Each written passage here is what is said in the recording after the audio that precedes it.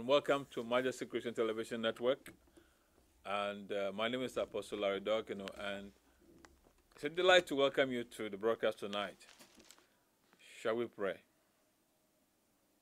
Father, we thank you for this privilege of declaring and also receiving your word. We pray that you will cause this word to be fruitful in the lives of the hearers. In Jesus' name, I want to thank you for this channel through which you are propagating your holy word. Let it be that good seed we produce a 30, 60, and 100-fold increase. To you be the praise and the glory. In Jesus' name we pray. Amen and amen.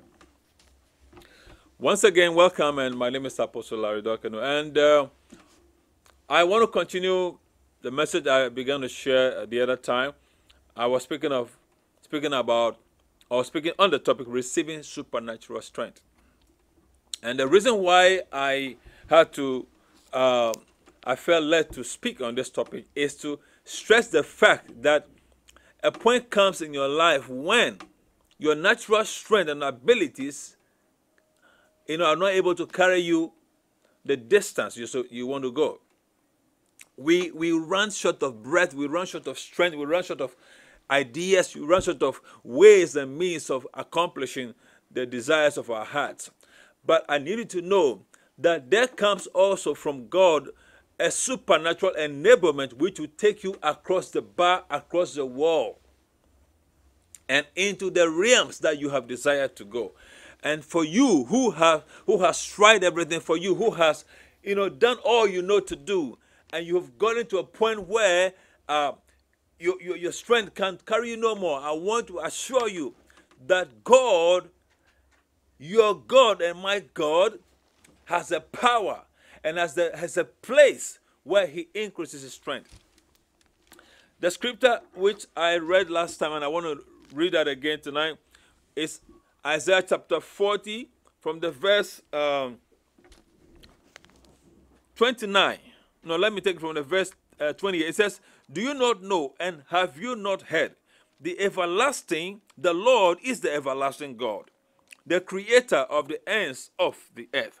He will not grow tired or weary, and his understanding no one can fathom." Then verse 29 says, "He gives strength to the weary, and he increases the power of the weak." Remember, the emphasis and the focus here is on what God does for the weak. He says he increases the power of the weak. He gives strength to the weary. Anybody who has become weary, exhausted, tired, blown out, the Bible says God will increase your strength. God will give you power. Hallelujah. It says, "Even youths grow tired and weary, and young men stumble and fall. But those who hope in the Lord will renew their strength." This was my base scripture the last time I was sharing on this topic. There was a story I wanted to get into, but I didn't have the time.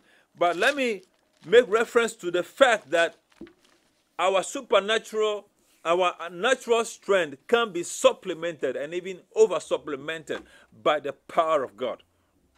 I recall I shared about how Elijah, who had been busy the whole day dealing with wickedness in the land of Israel, judging and killing the prophets of Baal, those idol worshippers, those false prophets. The whole day he had been busy with that. And the Bible says after he had finished that, he went to the mountain, Mount Carmel, and knelt down and began to pray and to call upon God to release the rains.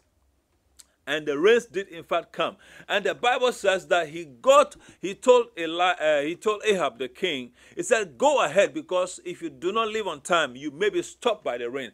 And Ahab got upon his chariots, and that means a chariot is a horse-driven vehicle, And so he got on the chariot, and the Bible says Ahab told him, "You must ride as fast as you can."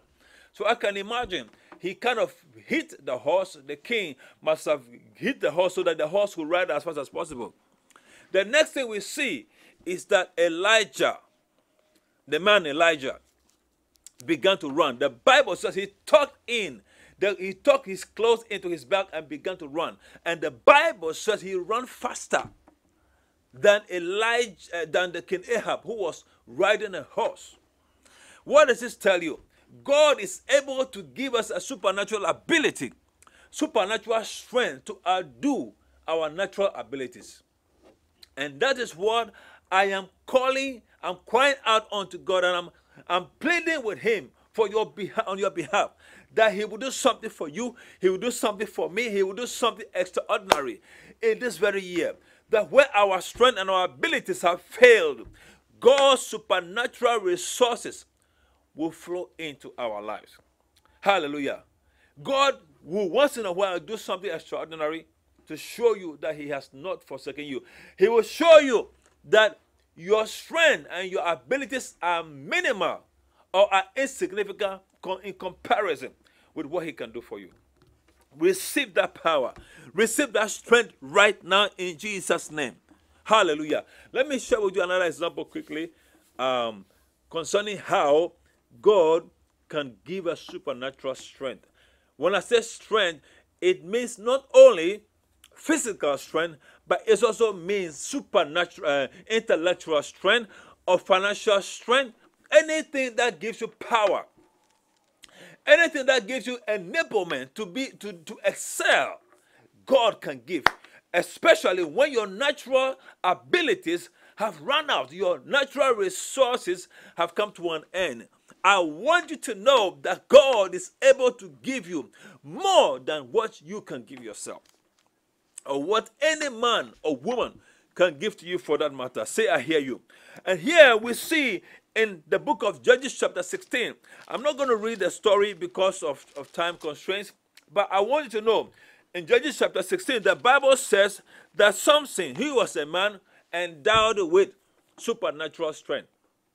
But it happened that Samson fell in love with a woman called Delilah, and Delilah set out. She was on a mission to discover the source of the supernatural strength. If your strength, in God is in your fasting and your prayer or in your worship, you must make sure that you don't divulge that secret to a Jezebel or a Delilah who might be coming to your life. Well, because that the mission of that woman or that person or that spirit, it is to find a way to neutralize that power and that grace from working in your life. The grace which God has put up in your life, you must know that the grace is a God-given ability for you to function above your natural abilities and your natural credentials. Grace is a supernatural and a divine endowment which God puts in our lives to help us function, and it makes us excel and to do things normally others cannot do. That's why it is called grace. So, and that grace usually comes because of your relationship with God, because God has endowed you with that so that you can accomplish something for his glory. Hallelujah. And when God has put that in your life, you must watch over, you must preserve, you must cover up, you must not break the rules, if you like, governing that covenant relationship with the Lord. Now, Samson had a covenant with the Lord, and that covenant entailed the following: he mustn't drink any alcohol, he mustn't touch any dead thing, and what else? There's one more. He mustn't cut his hair.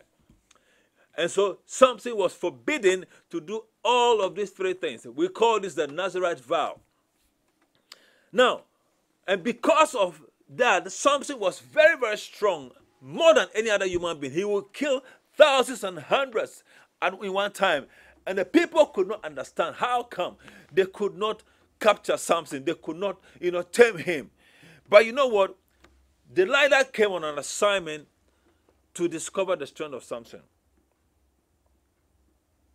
And she had a contract. She had been paid by the elders of the Philistines.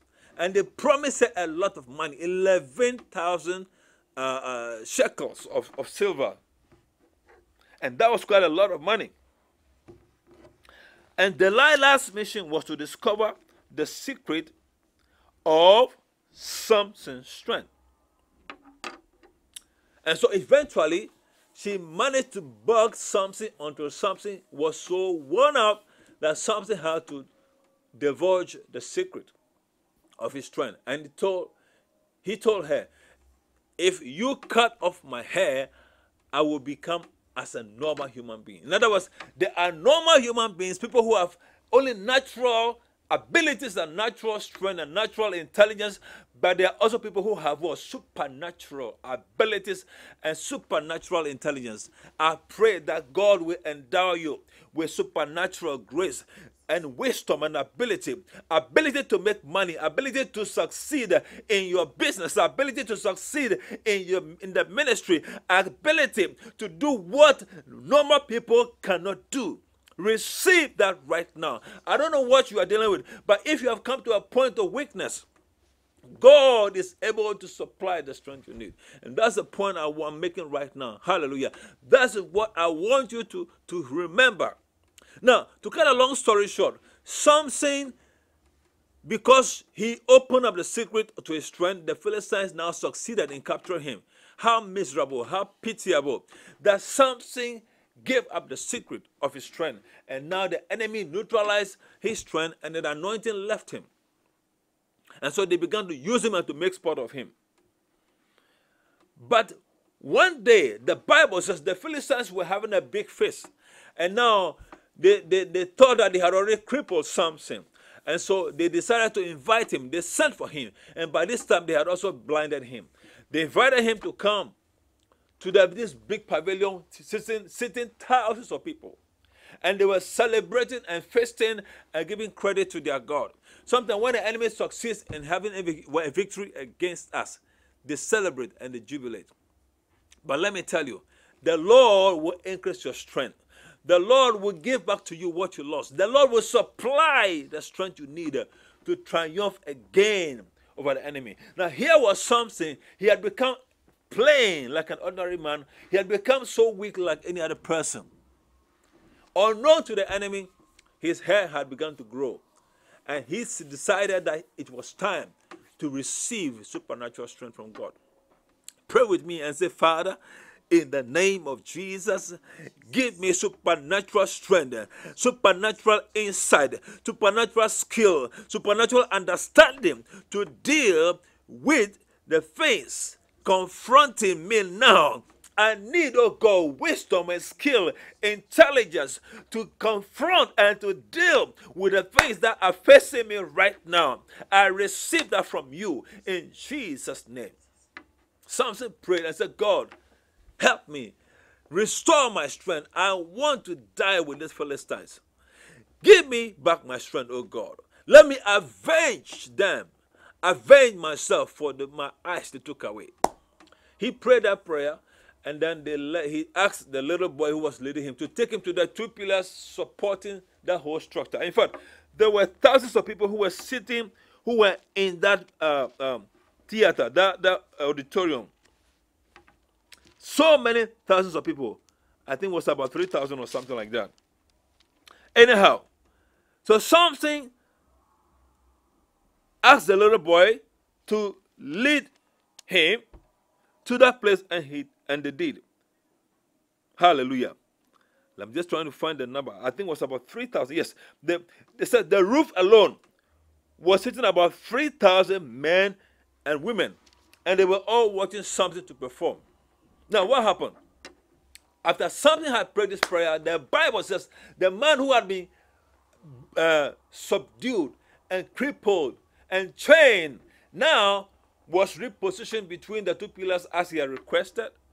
And then the Bible says he positioned himself and held the two pillars. And with every strength he had, he pushed the pillars, those mighty pillars. Can you imagine two pillars supporting a roof, holding 3,000 people? It must have been a very thick one. A very thick pillar. Hallelujah. Two thick pillars. And he pushed with all his strength. And the Bible says the two pillars collapsed. And the roof came down. And in that incident, he killed more people than he had killed in all his life. What am I saying? Supernatural strength came back to him. God can give you something beyond your natural abilities. God can supply us abilities which surpasses our human and natural abilities. And that's what we need right now. I pray that for you in the name of Jesus Christ, that whatever you have lacked, whatever you have run short of, whatever you have lost, God Almighty will supply unto you in abundance, strength in abundance, power in abundance, anointing in abundance, grace in abundance, utterance in abundance, victory in abundance. Whatsoever you need, receive it anew in Jesus' name. Hallelujah. This is what you need to know. This is what you have to hear. That there is supernatural strength in God. There is supernatural grace in God. There are supernatural abilities which only God can give. Receive your portion right now. I said receive your portion right now. Receive your portion right now in Jesus' name. Hallelujah. Father, I thank you. I thank you for what you have done. I thank you for speaking to us. I thank you for encouraging us. I thank you for letting us know that where our natural credentials and our natural skills, our natural strength has left us and abandoned us, you can come in with something divine, with something supernatural. We receive it right now and let it take effect and let it work in Jesus' name. We thank you and we receive it, and we shall testify of your awesome grace and power in our lives. We give you praise and glory tonight in Jesus' name. Amen and amen. If you have heard this message and you feel encouraged and challenged and you want to call, give me a call on the number showing on the screen, and I'll gladly talk with you, pray with you, or whatever you will need. I'll be glad enough to be for help to you. Thank you so very much for spending this time with me, and I look forward to coming your way again next time. God bless you. Bye-bye.